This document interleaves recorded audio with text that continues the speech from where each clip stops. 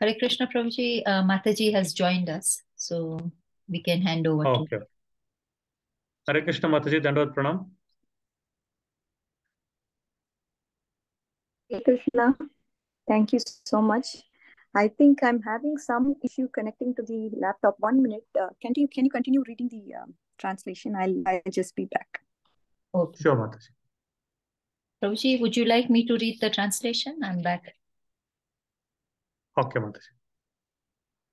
So we are reading the Srimad Bhagavatam. We are on Canto 1, Chapter 13.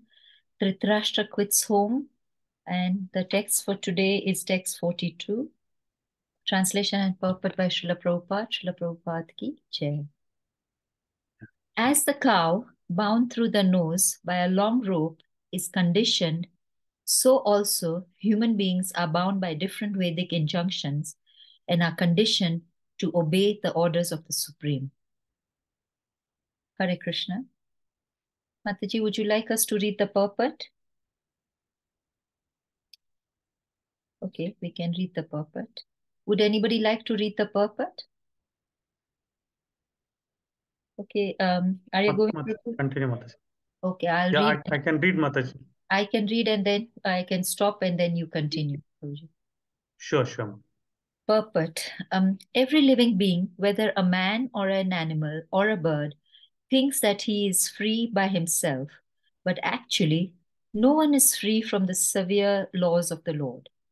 The laws of the Lord are severe because they cannot be disobeyed in any circumstances. The man-made laws may be evaded by cunning outlaws, but in the codes of Supreme Lawmaker, there is not the slightest possibility of neglecting the laws. A slight change in the course of God-made law can bring about a massive danger to be faced by the lawbreaker. Such laws of the Supreme are generally known as the codes of religion under different conditions, but the principle of the religion everywhere is one and the same, namely, obey the order of the Supreme God, the codes of religion. That is the condition of material existence. All living beings in this material world have taken up the risk of conditioned life by their own selection and are thus entrapped by the laws of material nature. The only way to get out of the entanglement is to agree to obey the Supreme. But instead of becoming free from the clutches of Maya or illusion, foolish human beings become bound by different nomenclatures, being designated as Brahmans, Kshatriyas, Vaishyas, Shudras, Hindus, Mohammedans, Indians, European, Americans, Chinese, and many others. And thus they carry out the orders of the Supreme Lord under the influence of respective scriptures or legislative injunctions. Hare Krishna Prabhuji, kindly continue. The statutory law. The statutory laws of the state are imperfect imitation replicas of religious codes. The secular state or the godless state allows the citizens to break the laws of God, but restricts them from disobeying the laws of the state. The result is that the people in general suffer more by breaking the laws of God than by obeying the imperfect laws made by the man. Every man is imperfect by constitution under conditions of material existence, and there is not the least possibility that even the most materially advanced man can enact perfect legislation. On the other hand, there is no such imperfection in the laws of God. If leaders are educated in the laws of God, there is no necessity of makeshift legislative council of aimless men. There is necessity of change in the makeshift laws of man, but there is no change in the God-made laws because they are made perfect by all perfect personality Godhead. The codes of religions, scriptural injunctions are made by liberated representatives of God in consideration of different conditions of living and by carrying out the orders of the Lord. The conditioned living beings gradually become free from the clutches of material existence.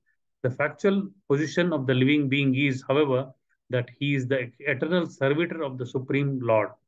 In his liberated state, he renders service to the Lord in transcendental love and thus enjoys a life of full freedom, even sometimes on an equal level with the Lord or sometimes more than the Lord. But in the conditioned material world, every living being wants to be the Lord of other living beings. And thus, by the illusion of Maya, this mentality of lording it over becomes a cause of further extension of conditional life. So, in the material world, the living being is still more conditioned until he surrenders unto the Lord by reviving his original state of eternal servitorship. This is the last instruction of the Bhagavad Gita, and all other recognized scriptures of the world. Hare Krishna. Thank you, Mataji. Hare Krishna. Thank you, Hare Govind Prabhu, for reading the purport.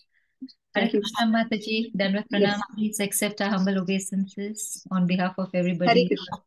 who have joined the group and are about to join.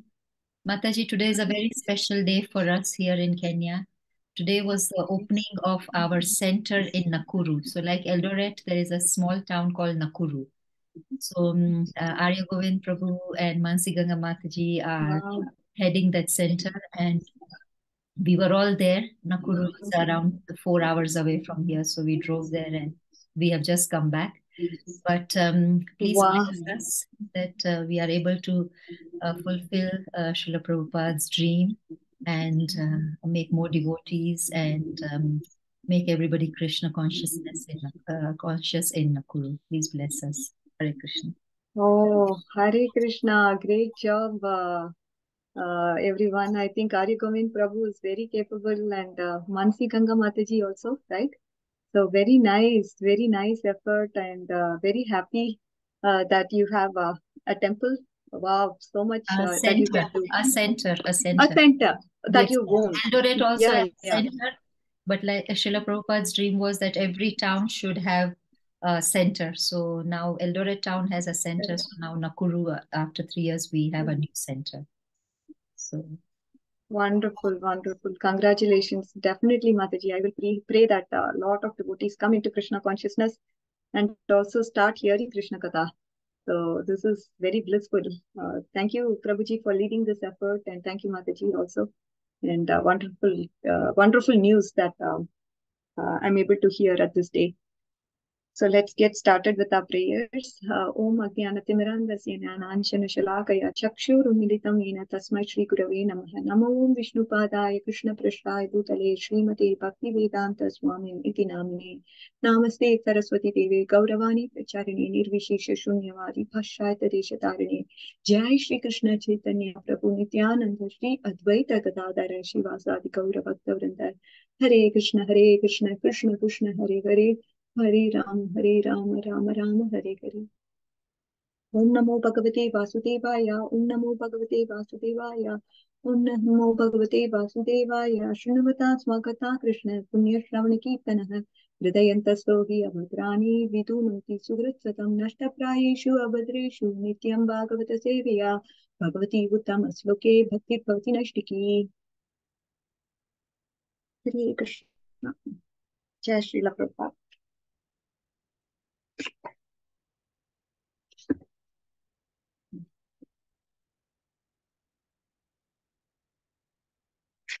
So specifically, the theme here that we are going to study is what is the verse number, Mataji, today? 42, Mataji. 42. Okay.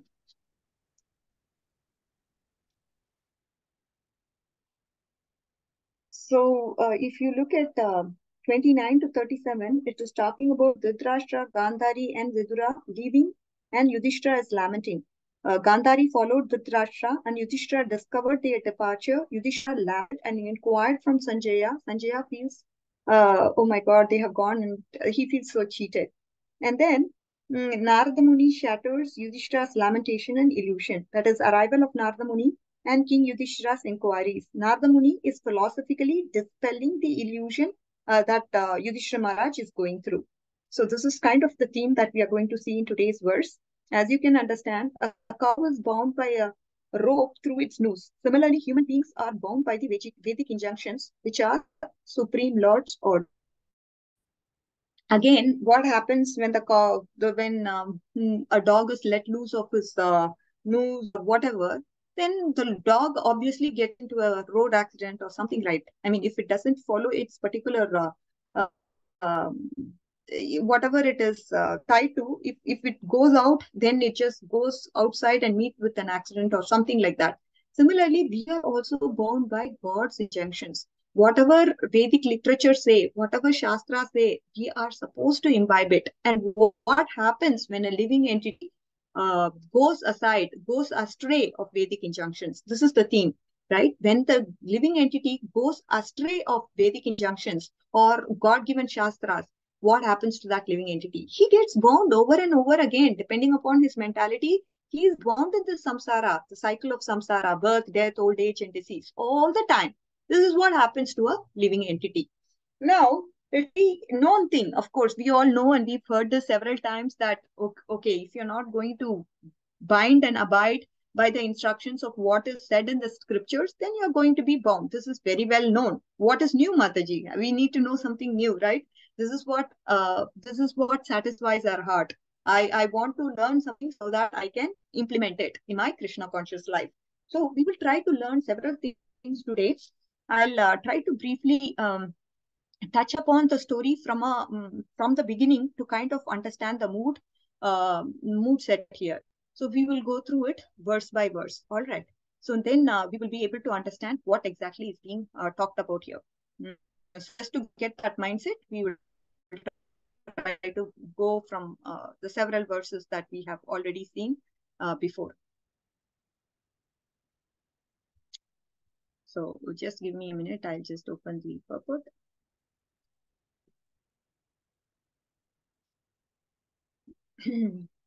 If you look at verse 29, the verse 29 is talking about a different concept altogether. Verse 29, it is said, according to Srila Vishwanath Chakravarti Thakura's commentary, it says, the king born of Ajamida's dynasty with the eyes of knowledge, enlightened, cutting the ropes of affection, because of determination, he left the house. According to Vishwanath Chakravarti Thakura, a very, very important point is being stressed here, dear devotees. So this is very important because this is what is setting the platform to help us understand what Dhritarashtra is doing. So kindly pay attention to this important detail. Okay. So maybe for the next 15-20 minutes, we will be discussing 15 to 25 minutes, we'll be discussing this concept on bhakti. But anyways, let's pay attention to this very important concept. We've already purport. So we are going to dive in a little bit of our Acharya saying, okay? So he was given teachings of, the commentary says, I'm just reading the commentary here. According to the commentary, Dhritarashtra was given the teachings of Bhakti Mishra Jnana for liberation. He was born in the Ajamita dynasty. Because of his mental determination, he could leave. The path shown by his brother was the path of bondage and liberation. Now, we have to understand there's an important terminology that is being used here. Vidura taught Dhritarashtra what? Bhakti Mishra Jnana, and that is why he got liberation. And again, we need to understand this different types of bhakti so that we understand what is Bhakti Mishra Jnana. So let's try to understand that. Okay, what are the different types of bhakti so that we know where we also stand, isn't it? When we understand the different terminologies of bhakti, then we'll be in a better position to understand what type of bhakti we are practicing. Okay, so this is very important. Again, there is something called Pradhani Bhuta Bhakti and Guni Bhuta Bhakti. Okay, so what is Pradhani Bhuta Bhakti? Pradhani Bhuta Bhakti means Bhakti is Pradhan. Bhakti is primary in Pradhani Bhuta Bhakti. Bhakti is Pradhan. Okay, that much you should understand. What is Pradhan? Bhakti is Pradhan. Then this person who's doing Pradhani Bhuta Bhakti may also perform karma or jnana. Okay, so when he has perfected the process of karma, he gets into jnana. Okay, only when you are detached, at least 90% detached, then you can enter into jnana. You can't enter into the path of jnana by having material desires. Okay, this is another point that you need to note. When can you enter jnana? Jnana can be, you can enter into the process of jnana only when your material desires are, when you become detached, only when you are kind of cleansed of your material desires, then only you will be able to enter into the jnana path. Okay, so karma or jnana this person can go do, but bhakti is pradhan. Bhakti is primary. On top of it, he is doing karma or jnana. So what does it mean? It means he is not fully doing bhakti. You understand that point? This is pradhani bhuta bhakti. Do you all get it? Yes? Yes, Mataji. Okay. Mataji, maybe you can Understand this repeat it another. once again. Kindly repeat it. Oh, it was. Yeah, I'll repeat. Is my voice breaking? Or No, concentration lacking. oh, okay. As long as my internet is working, I'm fine. Otherwise, I'll switch to my mobile device. So, pradhani bhuta bhakti means bhakti is pradhan. Bhakti is done more than karma or jnana. But karma or jnana is also done. Okay, along with bhakti, bhakti is pradhan. Bhakti is top. Bhakti is more. Say, for example, it could be 80% bhakti, then 20% karma jnana. I'm just giving a statistic here. It's not like 80%, but whatever it is, bhakti is more than 50%, if you were to understand it that way. So this is pradhani bhuta bhakti. Okay. So I talked about karma and jnana. When can one enter into jnana? When can one enter into jnana? He can enter when he's sufficiently detached, when his material desires are almost gone. Then that is the time he becomes eligible for jnana. I can't say, oh, I am going to enter into the path of jnana. No, that is why they recommend you to karma. Karma first, do karma, just become detached. Then after you become sufficiently cleansed of all your material desires, then you can enter into jnana.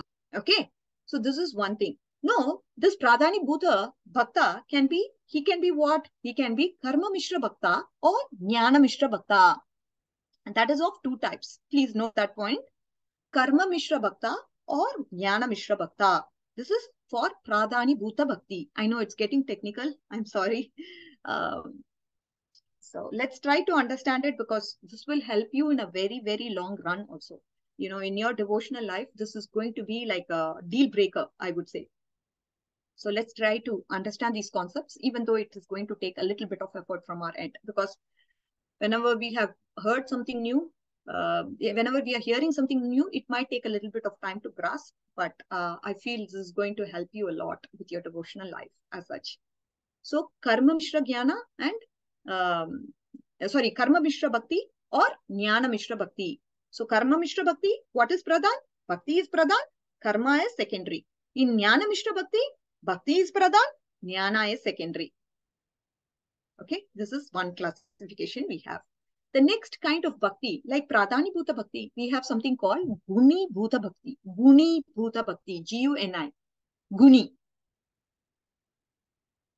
So now, with regards to Guni Bhuta Bhakti, what is going on? In Guni Bhuta Bhakti, Bhakti is not predominant. Jnana or karma is predominant. Okay?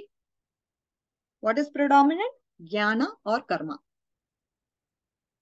So when such a kind of bhakti is practiced, it is not even bhakti. Whatever is predominant, it is called that. Okay? So Guni Bhuta Bhakti, do we call it bhakti? No, we don't call it bhakti. Because the bhakti is not pradhan. Whatever is pradhan, we call that. If he is, so for Guni Bhuta Bhakti, what is the classification now? How do we classify Guni Bhuta Bhakti? Like how we classified Pradhani Bhuta Bhakti into Karma Mishra Bhakti and Jnana Mishra Bhakti. How are we classifying Guni Bhuta Bhakti? Question may be asked, isn't it? So the answer is Bhakti Mishra Gyan or Bhakti Mishra Karma. Okay. This is how we classify Guni Bhuta Bhakti. Bhakti Mishra Gyan or Bhakti Mishra Karma. So in Bhakti Mishra Karma, what is predominant? Karma is predominant. Yes, karma is predominant. And in Bhakti Mishra Jnana, what is predominant? Jnana is predominant. So this is what is the understanding of Gunibhuta Bhakti and Pradhanibhuta Bhakti.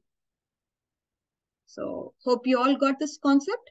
Now, we are coming back to the purport of Srila Vishwanath Chakravarti Thakura. And what does that say? He was given the teachings of Bhakti Mishra Gyan. What does that mean? Which is predominant there?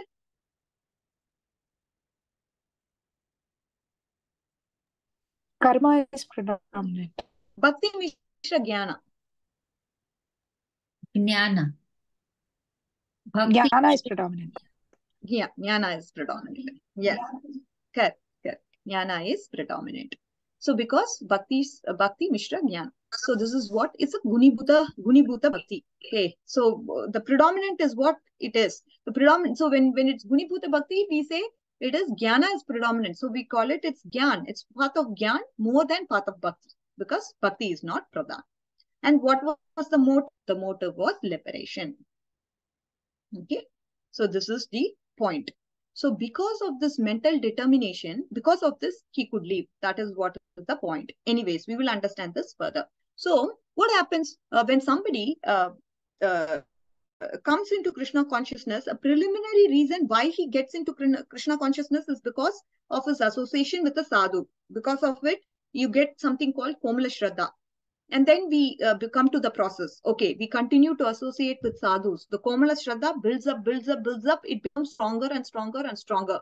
And this is all illustrated in Madhurya Kadampani. How you enter into this process of bhakti. What is the cause? All that is discussed. Now, an important point that we need to understand is devotion only creates devotion. Okay, so sadhu sangha is very, very important. So when you look at devotion of different devotees from the womb, if you look at until the old age, so many devotees have got devotion. So for example, Prahlad Maharaj, he got devotion in the womb. Dhruv Maharaj, at the age of 5, he met Narada Muni. Bilvamangala Thakur, in middle age, he got devotion. So like that, Ramachandra, I mean, like that, we have so many people. Tulsidas, he was attracted to Ram, and then in middle age, he got devotion. So if you look at so many people, Sarvabhauma Bhattacharya, he was a Mayavadi, but then old age, he got association of Chaitanya Mahaprabhu. Yamunacharya, he was a materialistic king. He became a devotee. Rupa Goswami, Sanatan Goswami, of course, they are Manjaris. They were working just as if under the Muslims for the sake of pastime. And then Dvijapatnis, at a young age, they got devotion. Prachina Barhi, in the fourth to see him, how he got associated with Narada Muni. And then Katwang Maharaj, how just one moment, he was able to remember Krishna in the final stage, he got that devotion. So we should always remember that Sadhu Sangha plays a very important role in devotional service. Even the satsang that you are doing now, this is also Sadhu Sangha, right? It is virtual, of course, but then it is Sadhu Sangha who are interacting with all the Vaishnavas on the call. And then we are able to come together and understand Srimad Bhagavatam. So this sadhus is very important because our consciousness is like a liquid, it seems. Means liquid's nature, what does it do? Liquid's nature is to, this is again given by His Grace, His Holiness Radha Govind Maharaj. He says our consciousness is like a liquid, which means liquid's nature is to go down. So always what happens, we tend to go down. If you're not in the association of devotees, your consciousness always tries to go down. By nature, it has a tendency to go down. That is why. And hence, to lift up our consciousness, we have to always be in sadhu sangha. So temple association, devotee association, virtual associations in the form of sadhu sangha. All these raise our consciousness and not down. When Dhritarashtra did that, Gandhari, the power of chaste lady, right? She has not even seen their own children. Can you imagine that? Your children are born and you're not able to, you have eyes, you can see, but she doesn't want to see. Can somebody be like that? It's impossible, isn't it? Impossible to kind of imagine the scenario where you are able to, you have your children, but you don't want to see them because of that chastity that she wants to maintain. Now, so if you go further on, described in Srila Vishwanath Chakravarti Thakur's commentary, why did she follow her husband, right? Why did she follow her husband? Of course, we all know, right? Himalayas, if you go to Himalayas, it's not a comfortable place to stay. It's too much cold. It's not an austere place to stay in the mountains. So now the question is posed by our acharyas. How did Sukumari, so delicate Gandhari, how did she follow her husband to such an austere place? How did she follow? This was the question that has been posed in verse number 30. So the verse number 30 says, according to the commentary, it says, just like the sannyasis, they go to the Himalayas without any kind of panic or difficulty or anxiety, right? In the mind, they want to go to Himalayas for perfection of their life. I want to perfect my life and hence I'm going to Himalayas. This is what they have in terms of their will. The yogis, they have given up. I mean, this is one point, like how the sannyasis, they go to Himalayas to kind of, without bothering about any kind of panic or difficulty, they want to go to Himalayas for perfection.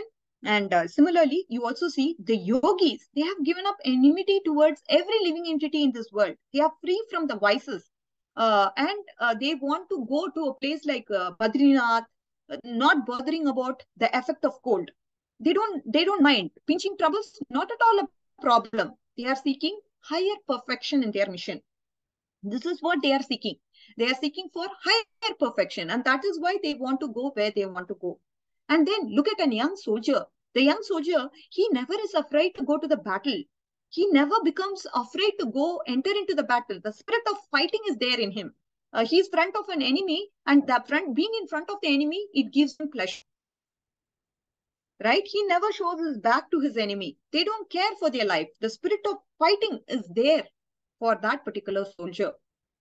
So now, like that, we are going to compare Gandhari. She was totally devoted. Therefore, she followed her husband. Right? She's just totally devoted to her husband. Not at all. She doesn't. She's so totally devoted to her husband that she doesn't care. She just followed her husband. There's, again, when you look at these people, they all left in the palace. They all left at the palace at the night. And you may ask this question, oh my God, Mataji, what are you talking about? They left the palace, there was no security guards or what? Didn't they stop them? How can the security guards just allow them to go outside just like that? How come? Because of the presence of Vidura. He was there, right? He was there, and that is why they did not stop, it seems. Vidura is the prime minister of Hastinapur. Who will ask the prime minister? Nobody will ask questions, isn't it? That is why he was left. And now if you look at Gandhari, she just followed her husband, irrespective of how troublesome it could be for a person. That is why we gave different examples to help us understand the mindset of Gandhari. Okay, so now if you look at the scenario in real life scenario, Vidura, because Dhritarashtra doesn't have the hands of Dhritarashtra, and Dhritarashtra will be holding hands of Gandhari. Like that. That's a picture you have to imagine to kind of understand the scenario, right? Maharaj, so Vidura might be, we have to visually understand that he'll be holding Dhritarashtra, and Dhritarashtra will then be held by Gandhari. So that's how they'll be going. And now, there's this verse in Bhagavad Gita, right? Matras pasyastu kaunteya, right? We get happiness or distress through what? Senses. So whatever expression or emotion, it's all because the mind is attached to the senses.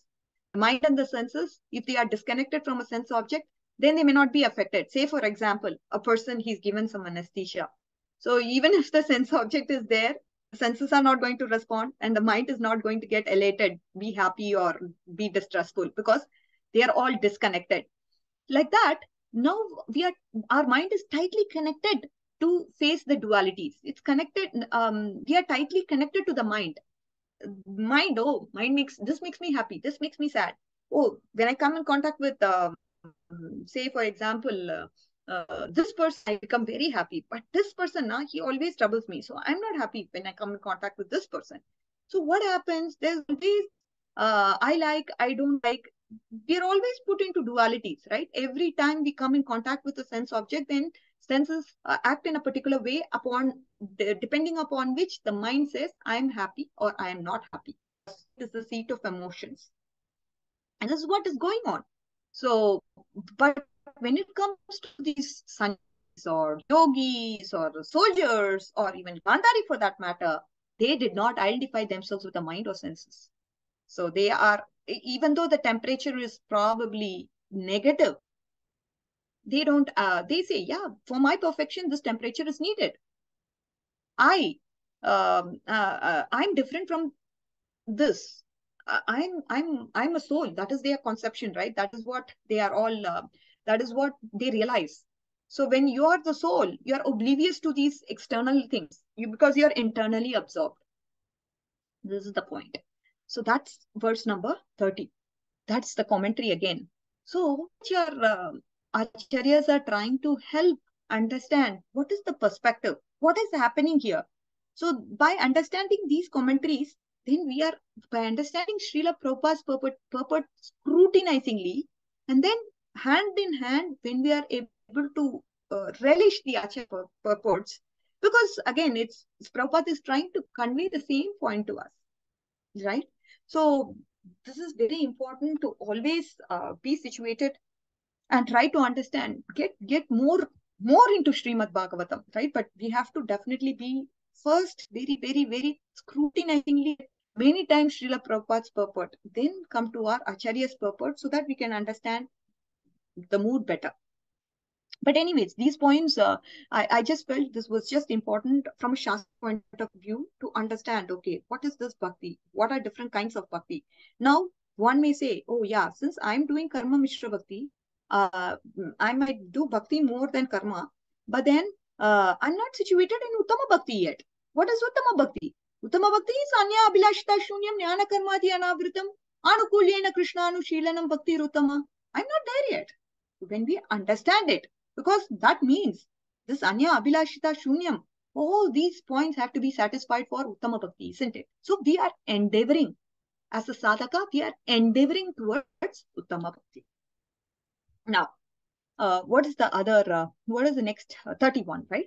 31, Yudhishthira, after performing the Sandhya rites, offering oblations in the fire and offering respects to the Brahmanas, by giving sesame, cow, land, and gold, he entered into the house to offer respects to his elders. But he did not see Vidura, Dhritarashtra, or Gandhari. Again, the point that we need to understand here is Yudhishthira, how he's not even considering these elders as elders. He's considering them as their parents, as his parents, and then going to go and offer respects. This mood, dear devotees, that's why I wanted to bring this point. This mood is very important. How he doesn't differentiate. This person is good, this person is bad. Oh yeah, he's enemy, he's friend. No, that means dualities. The mind is bound by what? Dualities. When we are differentiating this, right, this, that, when we are looking from the Shastric point of view, we are all part and parcels of Krishna, isn't it? When we have this twist, 180-degree twist has to happen again, as I all these instructions for me. Please, whenever I stress a concept or something, I feel so bad. Why am I torturing you all? It's just for me, okay? I have to torture myself. So again, you're coming in between as scapegoats, I believe. But it's very important, dear devotees, to help us understand that the vision of how Shastras can help us, right? To look at everybody with equal eyes. Not with equal eyes in the sense, of course, as devotees, we do have the gradations, Uttama, Madhyama, and Kanishta. Accordingly, we give respect to each of them. But at the same time, we need to understand that everybody is part and parcel of Krishna to start off. And that is how we build respect. Because respect is the preliminary thing that we need to, irrespective of any living entity, we give respect to them. As you advance in the process of devotional service, what happens is you become sensitive to even small creatures going on the ground. You see, oh, see, these Uttama Bhaktas, careful, oh my God, whether an ant is, that is what is seen in Jadabharat. If you look at him, he was so conscious. Why? He was doing this way and that way. He was trying to move his body so that some ant or anything across is not hurt. As you advance, this happens. You don't want to consciously or unconsciously hurt anyone. This is the point. They want to be so careful that every living entity is a part of Krishna. This has to go into our minds. this point, then we give respect to every living entity. And depending upon the gradation, we give even more respect to Uttama and Madhyama than a Kanishta. That comes. But anyways, so this is what here we see. Yudhishthira Maharaj, he's offering respects to his parents. Kind of, he wants to go with that mood to offer respects as soon as he finished his duties as a Brahmana. I mean, duties as, Sandhya rites. As soon as he finished that, and then he worshipped the Brahmanas, then he went to his he went to see if Dhritarashtra and Gandhari were there so that he could offer respects to them. Now, if you look at Yudhishthira Maharaj, he's Ajata Shatru, means who can have more enemies than Yudhishthira Maharaj? Who can have? But he says there's no, but it says here that he has no enemies at all. He doesn't even have a single enemy, it seems. How can you understand? He's Ajata Shatru. So, Yudhishthira Maharaj, such a kind of person.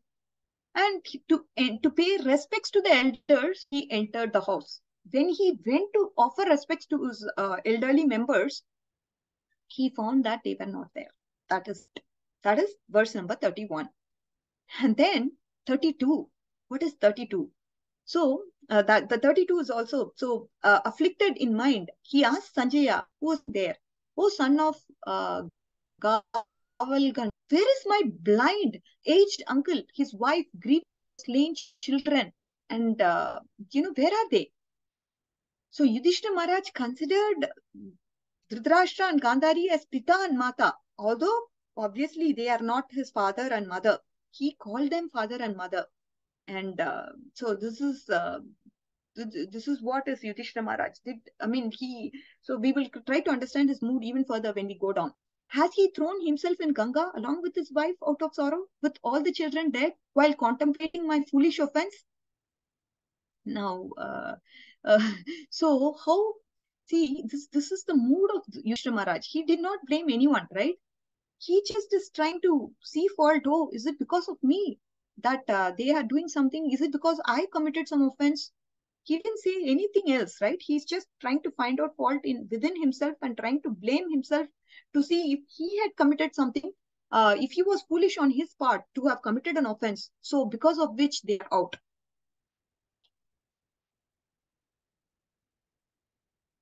Now, so the verses then go further like this. So when our father Pandu departed, these two protected all of us children who are their relatives from danger, from this place where they have gone. So like that, he started to contemplate. So this is what is the contemplation that is happening. Okay. So just wanted to kind of set the mood here before we go into today's purport. Now I'll try to go into today's purport and try to understand, make you all go through that purport a little bit more. Sorry, I'm just trying to get to the purport. So this is what Natha Muni's advised.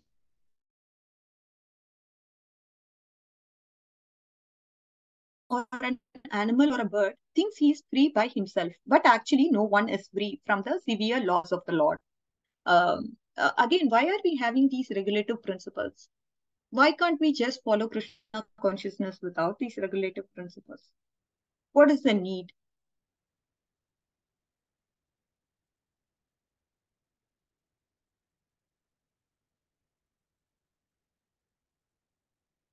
What is the need for us to follow these regulative principles?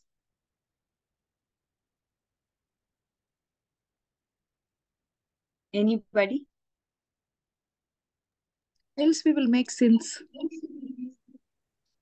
Oh, we will make sins otherwise. Okay. Hare Krishna, 4 pillars of the Dharma. Yes, 4 pillars. Okay. Yeah.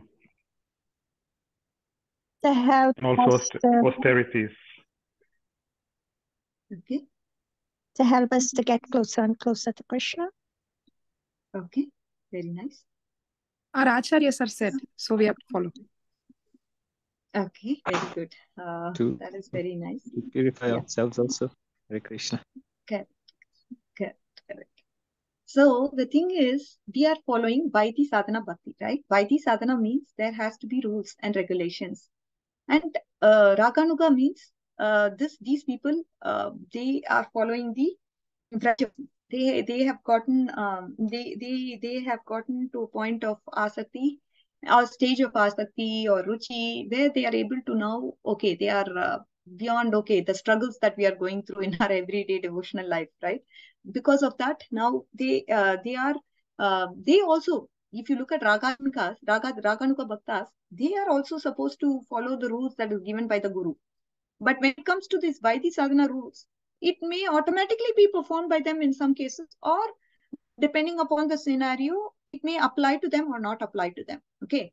But with regards to Vaidhi Sadhakas, we are supposed to follow. And these are basic. These are basic means.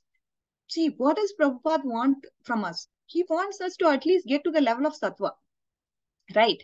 When we start to say, for example, gamble, that is mode of passion. Again, if you look at these regulative principles, these are driving you towards passion and ignorance, right? Basically, that's the point. And we don't, already we are in passion and ignorance. On top of it, if we are trying to break the regulative principles, then there's no way, there's no chance. Some discipline has to be there, right? I mean, for us to come to sattva, okay, he's trying his best. Chant minimum 60 rounds. Do this, do that. When he's trying to tell us, we will slowly get elevated and come to sattva. And from sattva, we cannot stop there. We have to still transcend the modes, because modes are hindrance. It is all possible. It is all scientific. This is, we may doubt, oh, I can try to come to sattva, but how can I transcend the modes?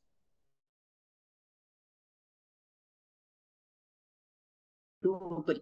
So we need to have just belief and trust in our acharyas and follow whatever they are saying. In fact, if we have this mindset, I'm not even going to question. Prabhupada is saying, I'm going to follow. My Guru Maharaj is saying, I'm going to follow. If we have this blind faith, that's the best actually. Because it's so difficult to convince, oh yeah, this is why we are doing what. I mean, of course, we need to be convinced, because otherwise our mind won't leave us. But this person who has faith, he will come, oh yeah, my Guru Maharaj has said this, I'm going to follow. If we are able to have trust and faith in our Guru Maharaj, in our Acharyas, Sri Prabhupada, that is where we need to come. Because after going through the Shastras, we are getting so many doubts, so many questions. That as I told you before, the doubts, Shastras has to clear the doubts, but in fact, we are getting more doubts by reading Shastras, right? This was the point that we discussed last time also. So it's very important here, devotees, to get building this trust and faith. That's why I always go into terminologies. I always try to help you. Okay, this is what it is. This is what it is. Otherwise, see, one may ask this question. Through Pradhani Bhuta Bhakti, can one attain prema? This is a valid question. You know what is Pradhani Bhuta Bhakti? Can one attain prema through Pradhani Bhuta Bhakti?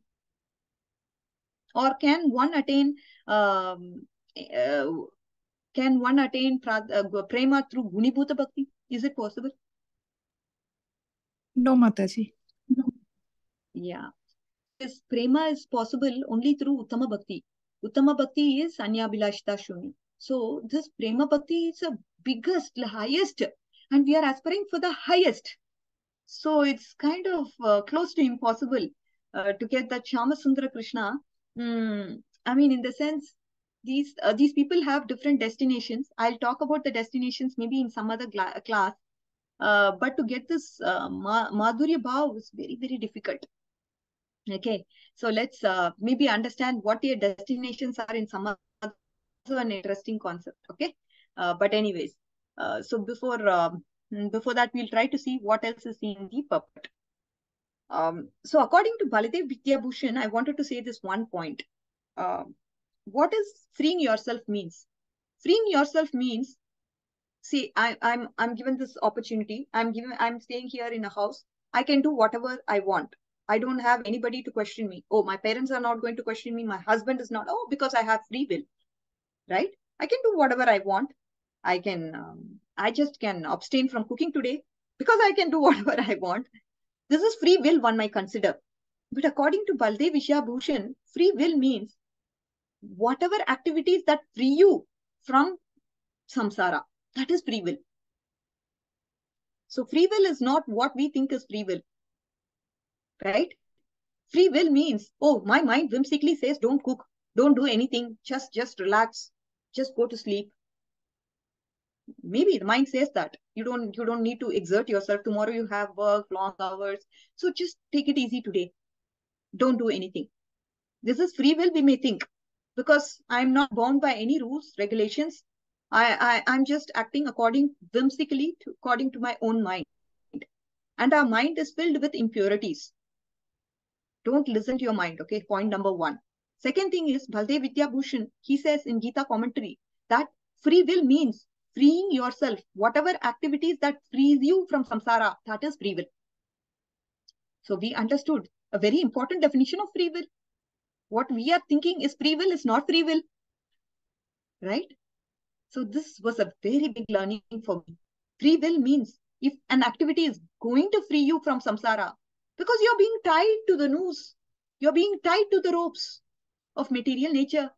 So you have to get freed, isn't it? That is real freedom. This freedom, the so-called freedom that you say, that is not freedom. This is according to Baladev Vidyabhushan from his Gita commentary. So now the laws of Lord are very severe because they cannot be disobeyed in any circumstance. Why they are severe? Because when you do, there is always an equal and opposite reaction that happens. When you do something, and if you're going to break the law, a reaction will come. On top of it, what is happening? An impression is getting stored. Isn't it a consequence? Because the impressions are stored. And because the impressions are stored in a particular fashion, if you're going to go on, repeat that activity, impressions are formed. And animal and eating their flesh so many lifetimes, and it's all stored in the form of impressions, right? There is a chance and probability in this lifetime also you're going to commit the same act. So that is why when we perform an action, we have to be very careful that not only are we going to have a consequence, but also an impression gets formed. Because more the number of impressions that you are making here, then the chances of you repeating that action is going to be greater. It's like a computer programming, right? If you're all computer geeks, then you can understand this this programming that is stored in the mind because of the actions that you have been performing for various lifetimes. It gets stored here, and irrespective of, you may feel it's not right, but because you have repeated that activity so many times, you just consciously you're not able to avoid it. You just perform activity. You're used to killing the animal and eating, so you performed it for so many lifetimes. This lifetime also you have repeated it. Then obviously now you're learning shastras, but you're having strong resistance to control that urge to not kill an animal and eat. Understanding this is what is happening. That programming is spontaneous in most cases. You're not say for example, somebody hit you hard, you're just going to slap him back right on his face. This has become like a very the computer programming worked, and you're just hitting the person. You're not even able to think, because what your mind said, oh yeah, you have repeated this activity so many times, somebody hits you, you have to hit him back. This is what usually. But our shastras say no, we have to be forgiving, we have to be tolerant, right? So there is always that tug of war that is happening, dear devotees. We need to be very conscious what goes in here. Okay. Anyways, I think we can stop here. The point that is talked about in Srila Prabhupada's purport is very important, meaning whatever activities we do, we should not identify ourselves with a body or mind. This is the point that he's brought about, and we have to always try to be shastrically, we have to think about each and every scenario and then act according to that shastras. So that will save us, and not identify with our body or mind, because that's going to take us to the path of hell. Okay, because mind is so impure. So we never should listen to our mind. So anyways, dear devotees, thank you so much for patiently listening to me. Jai Srila Prabhupada. Vancha kalpatarubhyasya kripasindubhyev cha patitanam pavanebhyo vaishnavebhyo namo namaha. Hare Krishna. Hare Krishna Mataji, thank you so much for this wonderful class and clarifying so many concepts about Pradhana Bhuta Bhakti and Guna Bhuta Bhakti, and then even telling us about Uttama Bhakti. And what I really understood very well is this free will.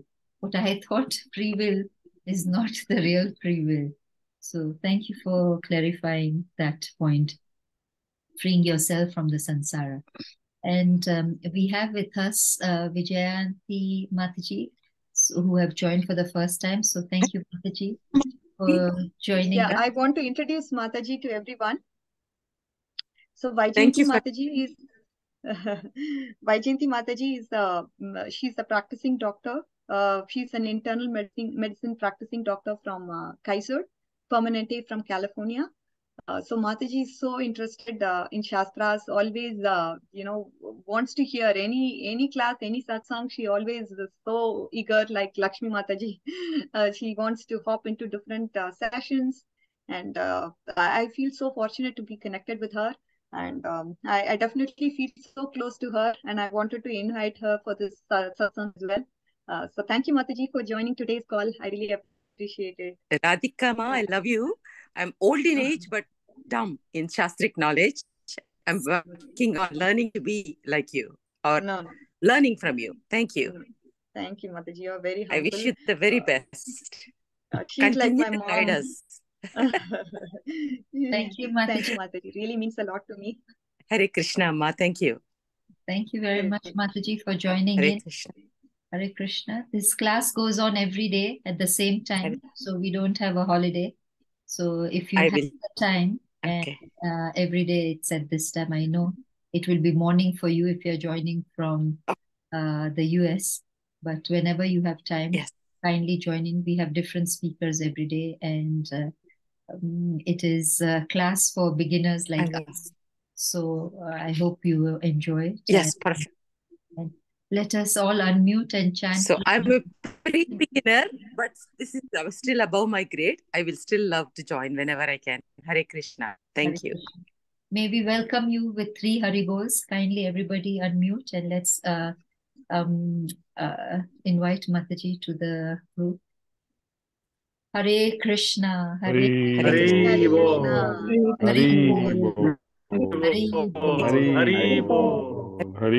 Thank you. Thank you very much. Hare Krishna. Hare Krishna. Okay, so going back, are we, this is our free will now. Are there any questions or comments?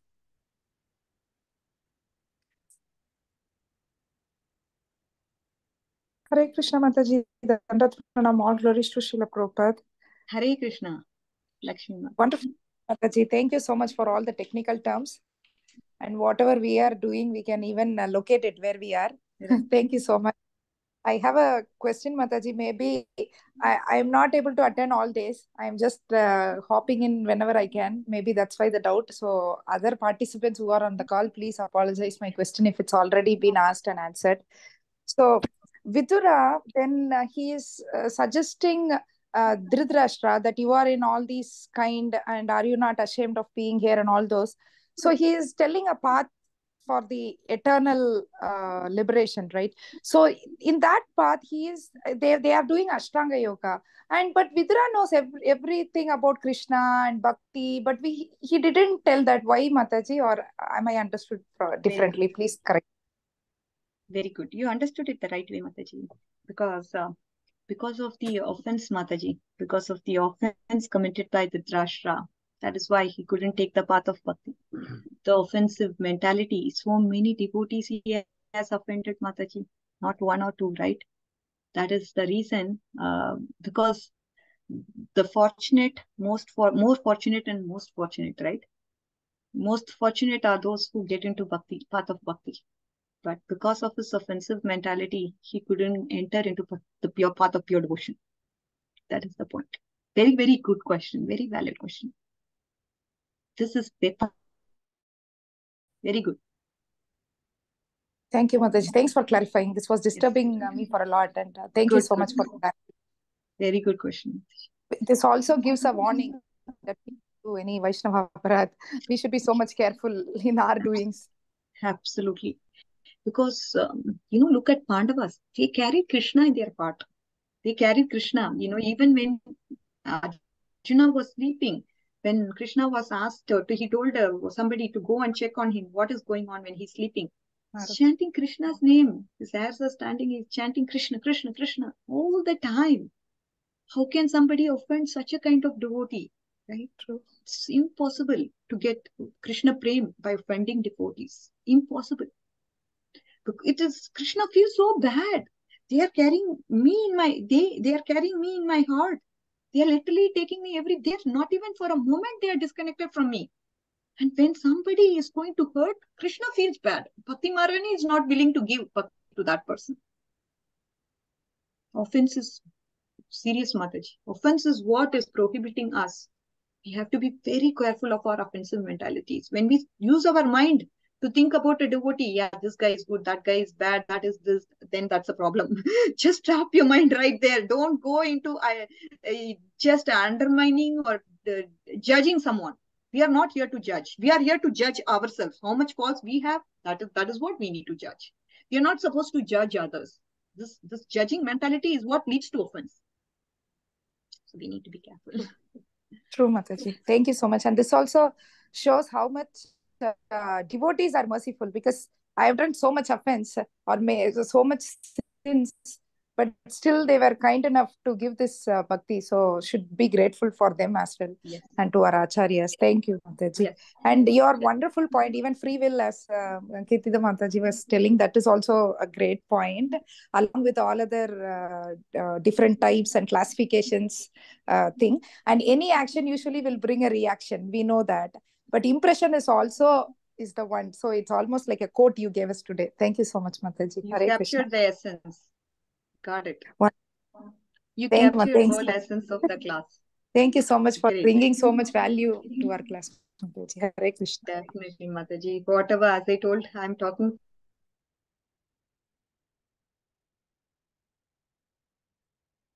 I'm speaking also.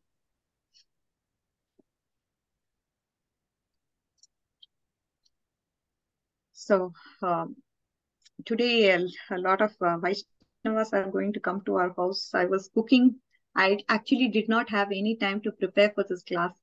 It was impromptu class, I would say. It was completely, this week has been so crazy for me. I'm lagging behind in my service, and somehow I was going to cancel this class last minute and say, Mataji, I'm not able to do, or I can't do justice to this class, but it's my spiritual master. I have to give credit to think whatever I spoke, it's due to his mercy. Every day, whenever I speak, it's due to his mercy only. But today, some special mercy. Thank you, Mataji. Just wanted to share that. Thank you very much, Mataji. Very true, Mataji. Thank you. Sorry, I want to make a comment, Mataji. I'm really sorry. I know we are running out of time. But actually, even when after preparation, if somebody comes to the class, maybe through the Shastra and everything, but without preparation, with the last minute thing, if they come, they will tell their realization. What is went so deep in them will come out.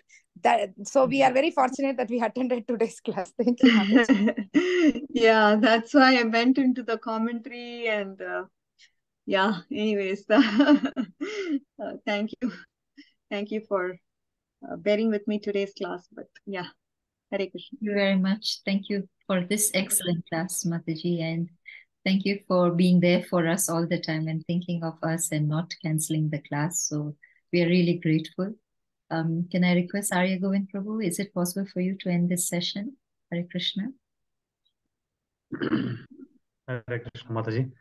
Thank you so much. As you were telling, we are blessed to have your association, and especially for us today, for Nakuru, it's been a great day, and we wanted to kickstart some kind of serious, in the sense, center, and then to start preaching activity, but all because of Mansi Ganga Mataji and then support of all the devotees in Kenya. We're able to do this. Yes, I had one doubt, Mataji, when you are talking about Pradhani Bhuta Bhakti. So Pradhani Bhuta Bhakti means it's not a pure form of bhakti. That's what you said, right? Correct. So Bhakti is pradhan. Okay. But it's mixed with jnana and karma. That's what you Correct. said, right? Correct. Okay. Correct. So It's mixed with jnana and karma, but bhakti is predominant. You do more bhakti than even karma or jnana. That is why it is pradhani bhut. Fine. Thank you, Mataji. I would like to request all the devotees to chant Hare Krishna Maha Mantra once in glorification of Her Grace Radhika Kasturi Mataji. Hare Krishna, Hare Krishna, Krishna Krishna, Hare Rama, Hare Rama, Rama Hare. Vanchakalpatarubhyascha Pavane namo namah.